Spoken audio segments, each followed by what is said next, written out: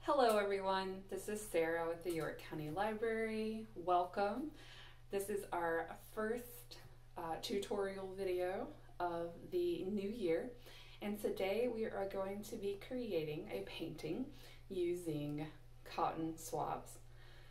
So this is what I created today and what you will see me create in the video.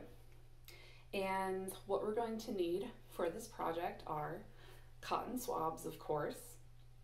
I am going to also be using acrylic paints for my paint portion of this. I have a variety of colors. I am going to be using a canvas board. So this is one I got in a pack from Michael's. And I'm also going to be using some tape to secure my cotton swabs together.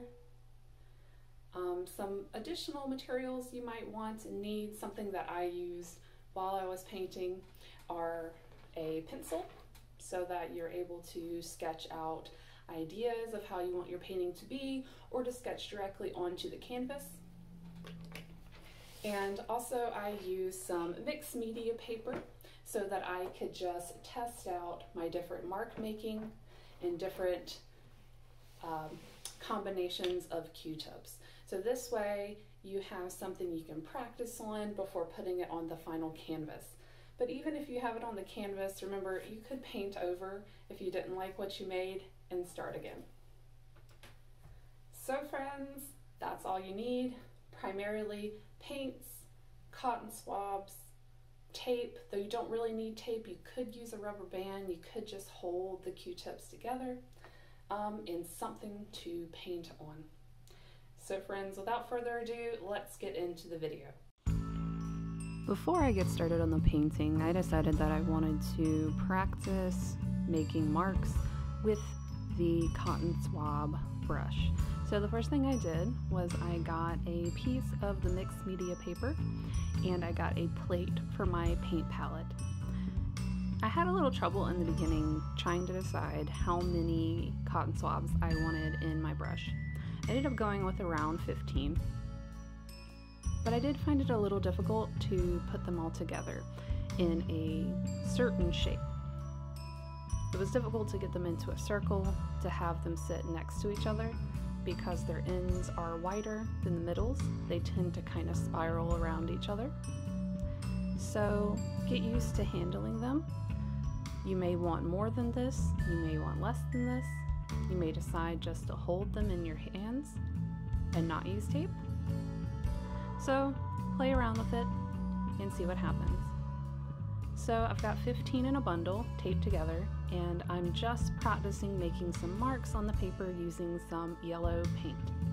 And as you can see, the mark changes from the first mark to the other marks. So as the paint is used, it starts to look like individual marks. The first ones look like blobs, and then the next ones kind of have more individual dots within them. I made a smaller one with 6 and played around with moving the cotton swabs around and used some purple paint with that. So now I have a smaller mark and I can shift the cotton swabs around and try to make a different shape. You can also see that I'm testing it out on the actual palette before I put it on the page. You could tap it on the palette to take off some excess paint. Now I am going to put 9 together, so something between 6 and the 15. I'm going to put a piece of tape down and try a different method of rolling them up. So I'm just going to lay them side by side, pressing the middle stem of the cotton swab onto the tape, and then I am going to roll it. So if you have some trouble handling them or bundling them in your hand, you could use that option. So now I'm going to use some light pink in the corner and practice using it. So now I'm going to try to build a shape. by putting my marks together. I'm not really referencing any particular flower or object. I'm just creating a shape. First I put down the dark purple, and then I'm going on top with a lighter color, and then blending the two by going back over with some of the darker color.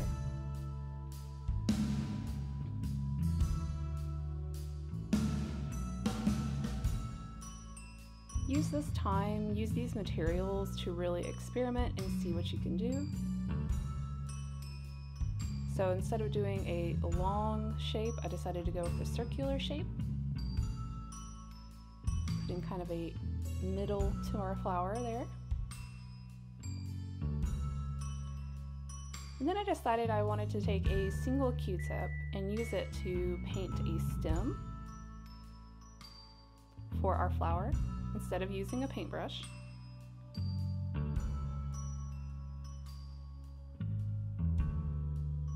You could also use a single Q-tip to make a single dot on the page, which you'll see later. So now that I've practiced, I am confident and I'm ready to get into the actual painting. So I'm going to take my pencil and sketch out the general shapes for the flowers. First, I want to decide where their stems are going to be on the bottom page. I'm also going to keep them kind of in the center. I start with the stems because the stems are going to be the ones that will probably overlap with each other, and I want to make sure that my flowers are in a position on the page where those overlaps are where I want them to be. So I'm going to do a circular flower, 2 circular flowers, one bigger than the other, and then I'm going to do 2 of the longer flowers I practiced creating. Also one bigger and one smaller.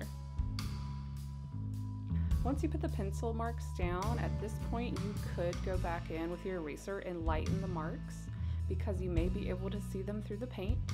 I wasn't too concerned about it, so I decided to leave them. You could also experiment with putting colored pencil down instead of using a pencil and see how that comes through the paint. So I'm looking at my flowers and deciding if they overlap. I want to put the one in the background first so that I can paint those on top of it.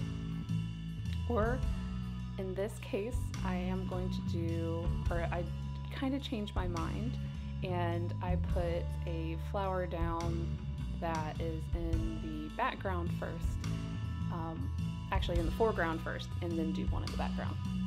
So first I'm going to focus on the large circular flower,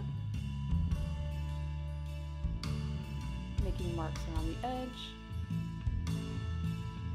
Really didn't want to make the line around the flower solid, so I did leave it wavy and with small marks out to the side. I took some lighter yellow just for some variation in color. Then for the center, I used the dark purple. I wanted it to be a little darker, so I added a little bit of black to my palette and mixed that in with the purple.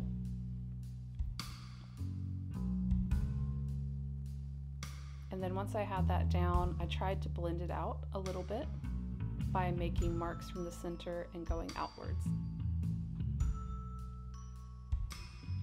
So now I'm going to work on the larger tall flower. Put some light pink down.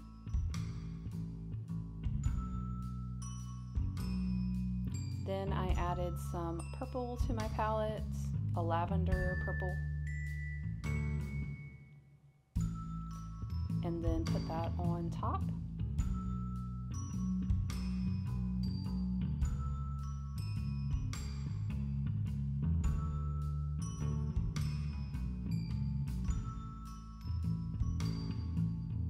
Again, I wanted to make the edges wavy, to make it look like there were petals, so I made sure that the edges were not smooth.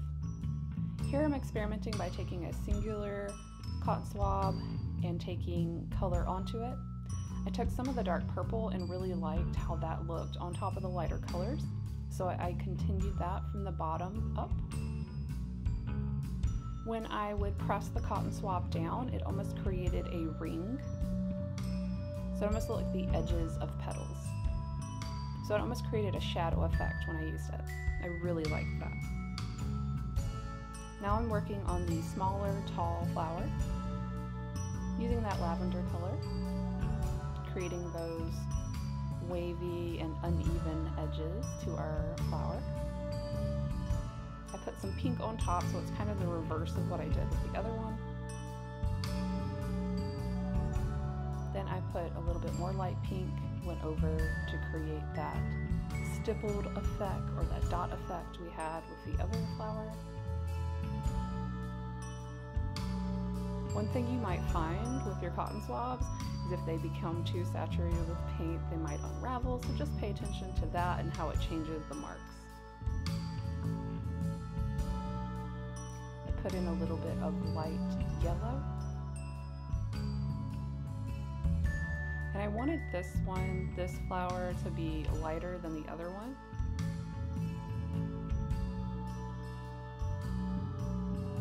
So I left it a lighter color. Now the circular flower, I decided to use and just hold 3 Q-tips in my fingers and dab the yellow down. You can see that I am placing it behind the other flower instead of painting on top. And because I'm just holding these, I can change the orientation or change how I hold them to change the mark that I make. Now I'm adding some light yellow that I mix some light pink in to the edges of the smaller flower.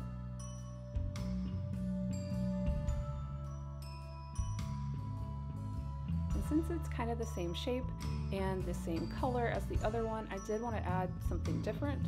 So I took a cotton swab, dipped it into the dark purple, and started to create a pattern from the center where I just did a dot around and around to make it look like individual petals within that flower. I added a little bit to the larger flower, but I still wanted them to be distinct. This way is just kind of like in nature. 2 flowers may be the same. You may have 2 roses, but they each have their individual shape and character. So then I took a single Q-tip and started creating the stems for our flowers. I was trying to decide which one went on top of the other, which one went behind the other. You could use different greens if you wanted to, but I just decided to use my mark making, or the way that I layered the paint, to show which ones were on top. For the flower in the bottom left, I did add a little bit of yellow so that it would pop, because it was going over 2 stems. And just a little bit of final touches. I decided not to put leaves, but you could totally add them. Taking out some of the pencil marks that aren't covered by paints, and there we go. Our own unique flower painting using cotton swabs.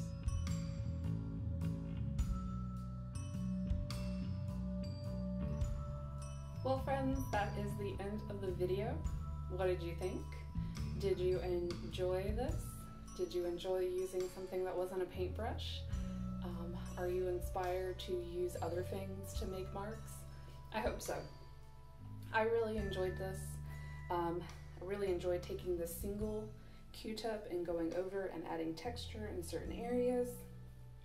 And though I can see this pencil mark right here, I kind of like it. If I had gone with like a colored pencil, that might have been interesting too, to see the paint on top of the colored pencil. So I hope that you give making marks with cotton swabs a try. It was something that I had never done before and just found really interesting. Cotton swabs are something you might have around the house that you may not think to use. And maybe next time you use cotton swabs, maybe a cotton pad maybe a cotton ball, and see the different marks that you can make. So friends, that's all for our video today. I hope that you had a happy new year, and I hope that you will join me next week. So remember, friends, to stay safe and stay creative, York County.